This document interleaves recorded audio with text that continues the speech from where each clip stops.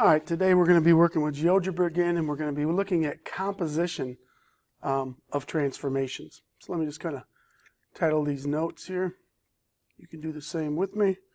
So composition of transformations. And basically what this is combining, we've done 3 of them so far, translation, rotation, reflection. We're going to be combining some of these together and seeing what happens. So the first one I want to look at is what happens when you reflect over 2 lines, 2 parallel lines. So maybe I'll kind of put another text box right down here. And so this is going to be reflections over parallel lines. And I might kind of move this whole thing down a little bit just so we can kind of get our cancel. Sorry about that. Got to remember to grab the tool, get these up out of the way a little bit. All right, so first let's kind of create a shape. I'm going to make a triangle over here somewhere this time. So I'm going to kind of go click, click, and click. Your points don't have to be exactly like mine, but they can be. I do want to see the coordinates. So let's kind of hit Control. Let's grab all these guys. And I'm going to right click and show my label and show my value. Boom, get rid of that. All right, so now what we're going to do is we are going to reflect this over 2 parallel lines. So let's first create a couple parallel lines. And let's create one right here. So I'm just going to kind of use the line tool. And I'll just create one line there. And then, again, that was right here at the top. And then I'm going to create another one. That one was at x equals -2. Maybe I'll put one over here at x equals, let's go to 3. I'll click here and here somewhere. Boom. So now I have 2 parallel lines. And what I'm going to do is I'm going to reflect this triangle 2 different times, once over each line. So the first thing is I'm going to reflect it over this line. So I'm going to go to my reflection tool and I'm going to reflect that shape over this line. Boom. And then now I'm going to reflect the new shape over the second line. So this shape over this line. Now it's kind of interesting where this thing ends up, and this is kind of what our focus is going to be right now, is there's a rule that if you reflect a shape over 2 parallel lines, if you look at the beginning and then you look at the final end, all right, so this is kind of I'm going to just call this the pre-image. Actually, let me put a text box in here. What am I doing? Sorry, man, it's early. So we're going to cancel. We're going to say pre-image. Okay. And that's this guy. I keep forgetting to click off of it. And then the final image, which is going to be right here. And I do not know why it keeps saying that. There we go. And I do final image. Now something you should notice. You should notice that pretty much this first shape landing on the final shape, it's a composite of 2 different reflections over parallel lines, but it also ends up just being one of our basic 3 transformations. So I'm going to kind of leave that down here for you to figure out. Was this a rotation? Was this a reflection? Or was this a translation? And it has something to do with the distance between these parallel lines. So that's kind of the hint I'm going to give you. So I'm going to kind of start this off, and I'd like you to kind of finish this. But I want you to put, when you reflect over 2 parallel lines, the result is just a, and I want you to write in here, is it a rotation? Is it a reflection? Is it a translation? And if it is, by how far or by how many degrees. I'm going to see if you can kind of figure that out. And remember, the clue is the distance between these parallel lines is part of the clue. All right, so you're going to finish that little piece. So that's part one. Go ahead and save this. And we are going to save this as a reflection over parallel lines. Boom. All right, and if you're stuck on this and you can't really see what's going on or you can't find a rule for it, just move on to the next one, and then you can come back and explore this a little bit more later. So now I'm going to do a new sketch, and this time we are going to do a reflection over intersecting lines. All right, so let's kind of put a new text box here, and I'll just kind of click, and this is a reflection over intersecting lines. And let's go ahead and let's get this out of the way here, move it up a little bit. So I'll slide it up there.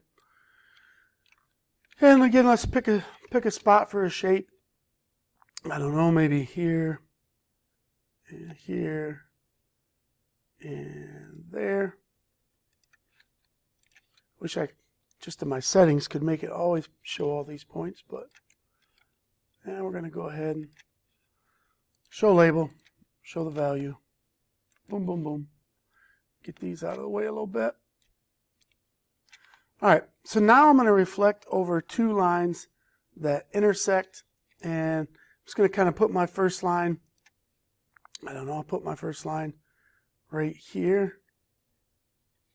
Oh, actually, I hit the reflection tool, so let's undo that. I want the line tool, and I want to go from there to here. And then my next one, I don't know, I'm going to kind of go from here to there. And there's my two lines I'm going to reflect over. So first thing is I'm going to reflect this over the first line, then I'm going to reflect it over the second line. So let's go to our reflection tool, and I want to do this object over this line. And then I want to do this object over this line. Now it's kind of hard when it jumps on top of itself. So something I could do is I could play and I could move this a little bit. Maybe just to make it a little bit easier. I do kind of want to get a spot where my coordinates are perfect though. So now what I have is I have this point. I have this triangle that reflected over the first line and reflected over the second line.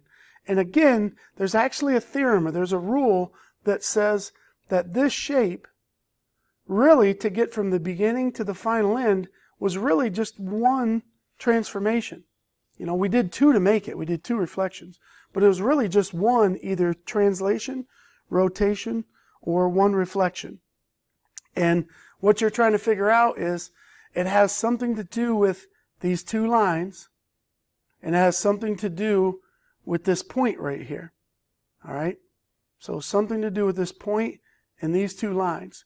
And I'll give you a hint. You might need to do the measuring tool to kind of figure out, I'll give you a pretty big hint, that once you find the angle of those two lines, so from this dot to that dot to that dot, oh wow, I made a 45-degree angle. So I'm just going to tell you that this angle right here, whatever angle these lines are, there's a relationship between how far this triangle ends up over to that other triangle. So that's kind of a little hint for you. And we're just going to write this one as, I'll kind of start it off and then you'll try to finish it. This is going to be the hardest part of the assignment, is trying to finish these. But when you reflect over two intersecting lines, the result is just and again, you're looking for a translation, a reflection, or a rotation, but it's not enough to just say that it's one of those three, but by how far. You know, how long was the translation? What was the direction? Or how big was the rotation? or the reflection. So that's your task, is to fill those in. And finally, the third one's more just about vocabulary. There's no rule to figure out. So let's save this. This is a reflection over intersecting lines. Save. And last sketch, this one's going to go pretty quick. And this one is what is called a glide reflection. So this is just a pretty common composition, or composition is kind of like a combination. A glide reflection. And all that a glide reflection is, it is a reflection and a translation. But it's pretty common, so they give it its own name. So let's just kind of do that. I'll make myself a triangle. Maybe I'll make this one over here. Boom. We'll just pick an easy 90-degree triangle to make life a little simpler on ourselves. And I'm going to highlight these.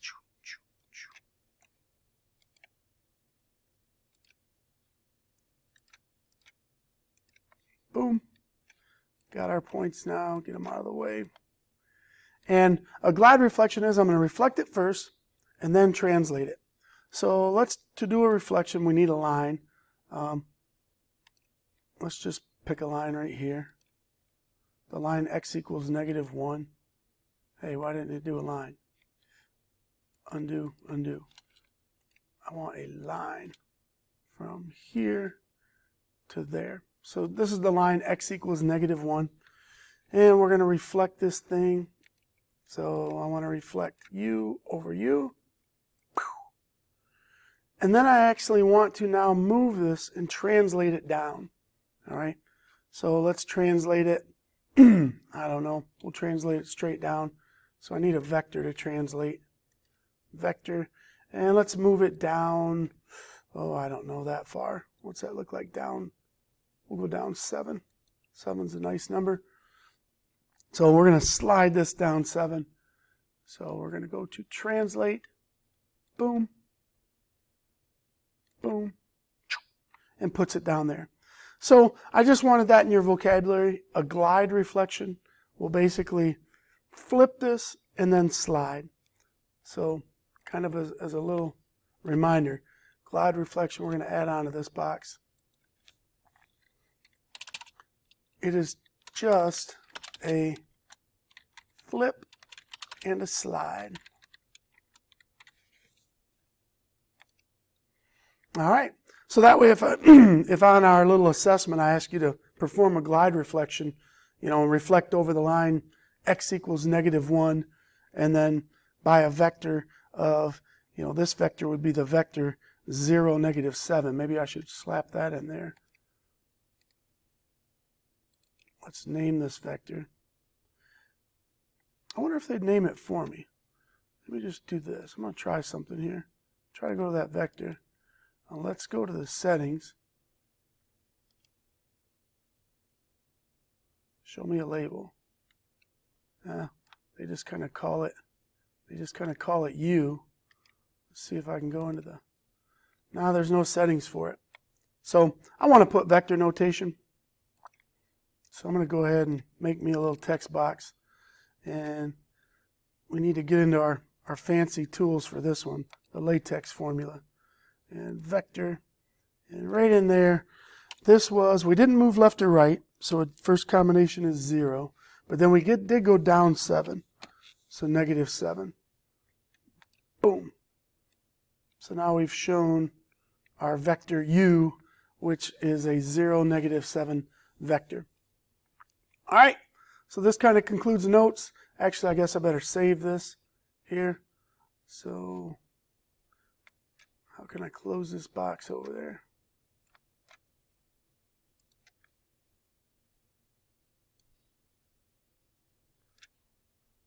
Maybe I gotta bring this out a little bit. I want to get rid of that. There we go.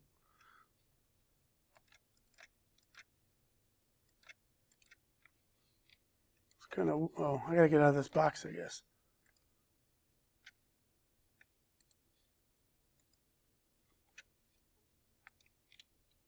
Give me the select tool. For some reason, I'm clicking up here, and it's not letting me save, which I don't really know why. Well, I'd like you to save this one and call it glide reflection. I don't know if mine is glitching or what, but I can't seem to name it the way that I'd like to because it's not letting me click on there.